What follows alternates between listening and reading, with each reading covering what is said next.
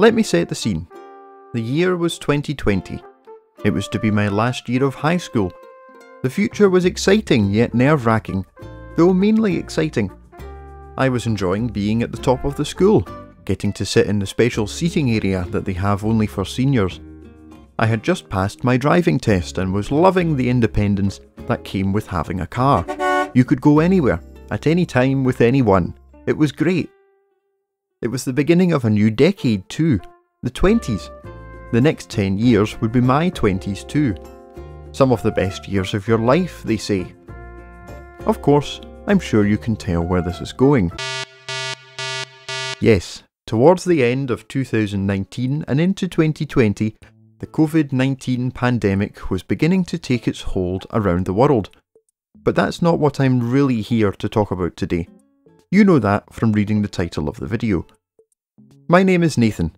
I have 520 hours in Animal Crossing New Horizons, and I talk to more virtual animals on a daily basis than I do actual people. In this video, I'd like to share with you my experience of Animal Crossing and how it improved my mental health during the lockdown of 2020.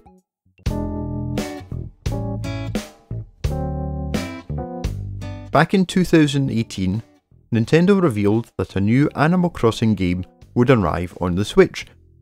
At the time, the game had no subtitle, no gameplay, and a tentative release date of 2019.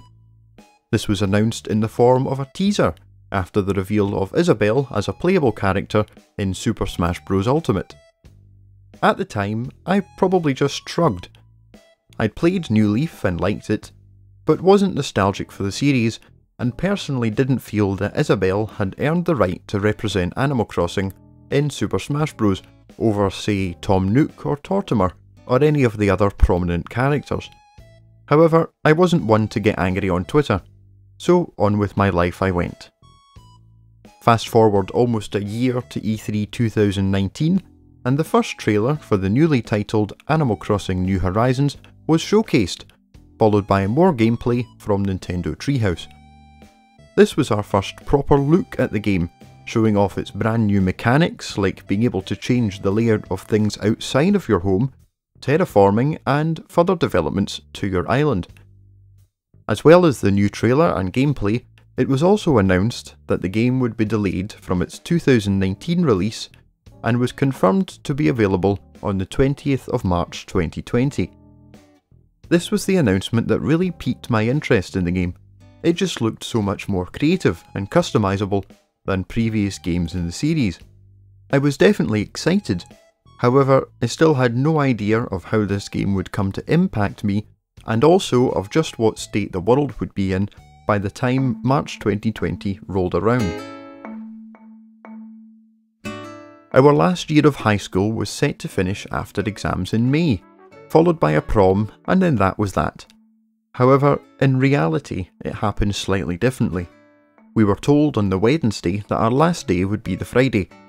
This was all perfectly justified, that should go without saying. It coincidentally meant that our last day of school was the same day that Animal Crossing New Horizons would release, creating in retrospect what would become a strange transition from life before and life during lockdown. I bought the game on release day and played it for a while at midnight. It wasn't going to be a busy school day tomorrow anyway. I just remember feeling happy. Not overjoyed, not amazed or astounded or any of these big descriptive words. I just remember feeling happy. One of the first things you do in Animal Crossing is name your island. In the past, I had named mine after the place where I live in real life. However, I was a kid back then, and this time I wanted to be more creative, more unique. I already live in this place in real life. I didn't want to emulate that in the game. I wanted escapism. Escapism. That's what the game is. That's what video games are for people. Movies, television, music. It's escapism. So that's what I named my island. I knew I would be needing that wonderful thing called escapism. Of course, I thought I'd only need it for a few weeks, maybe a month. Now, 2 years later, that need for escapism still hasn't completely gone away. I don't feel the need for it as much now as I did back then. However, now that I am aware of my need for it, perhaps it will never completely go away. Perhaps it was always there to begin with. So, with the island name and my layout chosen, I landed the seaplane and stepped off onto my own deserted island. Little did I know I would be stuck there for quite a long time.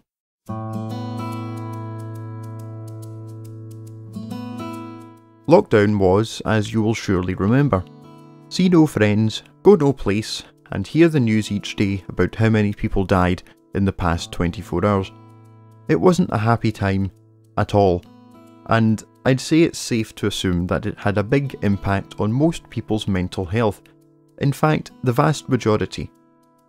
For me, it took a while to set in, but by the end of summer I was pretty well beaten down by it. The days felt longer, time felt slower. I had nothing but time on my hands, and a lot of time was spent in my own thoughts. Naturally, you feel concerned for family and friends. You can only live in the past because the future becomes so unclear. So that's what I was doing. I took on the project of scanning family photos, archiving and organising every photo I have of friends and of my life. I loved it. I now have a hard drive containing over 25,000 photos and video clips, containing everything from my life and the generations of family before me. However, it resulted in me feeling like I was living in the past, experiencing joy vicariously through memories and photos, a lot of which were photos I didn't even take and wasn't present for. Of course, photographs are how you remember things, and happy memories are supposed to bring you joy, but you shouldn't rely on them for that. However, that's what I was doing at the start of lockdown. Animal Crossing kept me in the present, kept me looking forward to tomorrow instead of longing for the past. I believe I have Animal Crossing to thank for keeping my head above the water.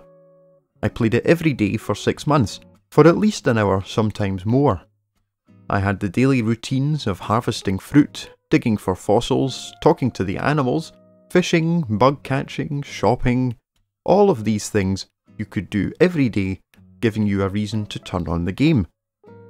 I understand the monotony some may feel at this idea. These days sometimes I feel the same. However, during the lockdown, having this daily routine was something I and many others needed. We had been taken away from the daily routines of our lives and forced to sit secluded at home with only a small bubble of people to talk to, or even worse, some people had nobody. Talking to the animals in the game was just as normal to those in isolation as talking to friends would be. So much of Animal Crossing was able to replace the routine of our day-to-day life.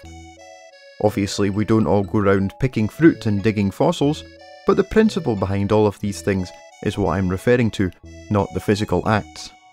I could spend almost entire days of the summer working on terraforming my island. I've had 2 massive reorganisation projects already, both of them within the first year of the game's release, simply done because I had the time to do them. And the bells too. Those fruit and fossils don't go to waste, trust me. It was great.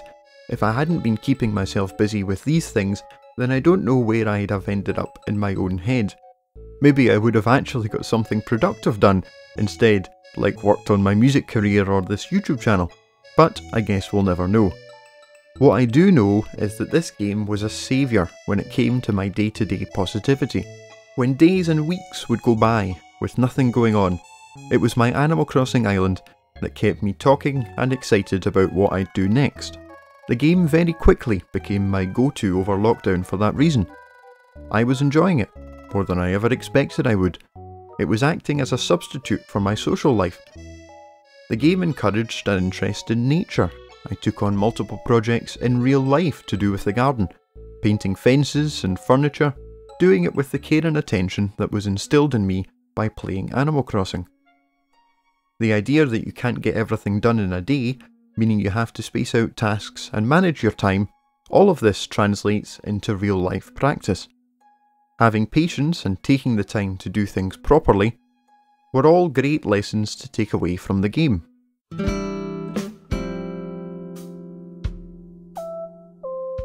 For those who don't know, the gameplay of Animal Crossing runs on a real-time clock, meaning the time of day in the real world is set to match the time of day in the game. Also a part of this are multiple events and yearly one-off experiences that line up with real-life holidays like Easter, Halloween or Christmas. Having that small dose of new content interspersed with the day-to-day routine to look forward to every month or so for the first year was enough to keep me and most others coming back for more.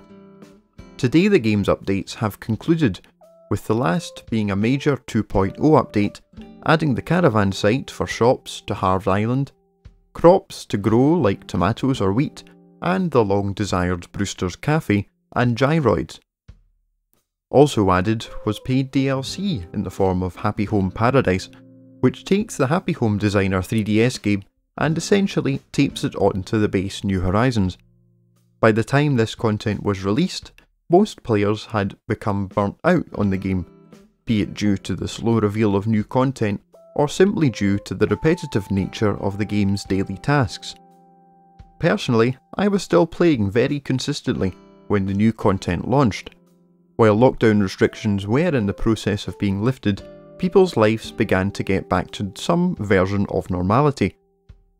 I had started university during 2020, with the first year being entirely carried out online.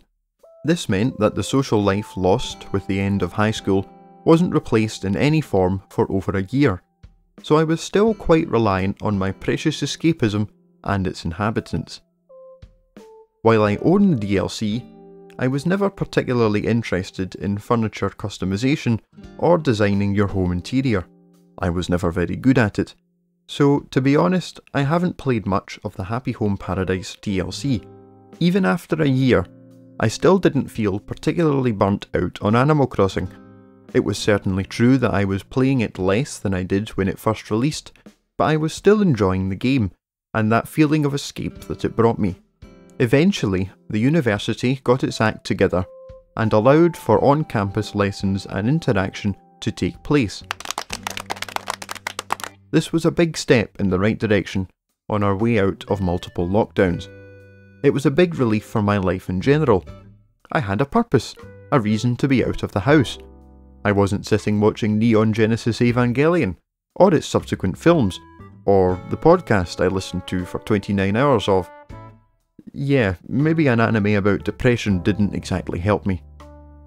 But regardless, university was a big deal, and it helped a lot. It was at this point though, almost naturally, that my Animal Crossing dependency began to slow down.